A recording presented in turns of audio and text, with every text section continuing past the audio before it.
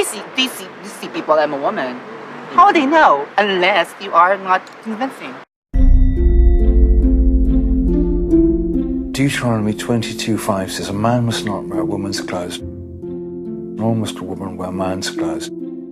Anyone who does these things is detestable to the Lord your God." I just don't see any reason to be stuck in one category. Now you see them? Now you don't. Another thing he used to tell me was, listen, you do whatever you like with your life. I don't care, as long as I don't find out that you're a drug addict or a faggot. I know, it's a size 8. I love it.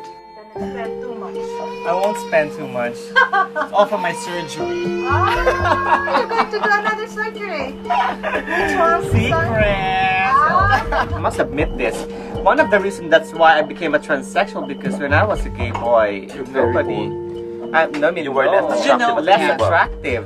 Maybe it'd be great to get top surgery. Just have them removed for drag. But sure, then what would I twirl my tassels on? I've written to the Pope 5 times, and bless him, he's replied to 3 of my letters.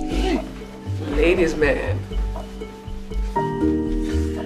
6-pack. Start with one anyway. It was like, I'm gonna wake up as a man, I'm gonna die and wake up as a man. I'm not hiding secrets. I'm not hiding pain. I'm not hiding happiness. I'm absolutely 100%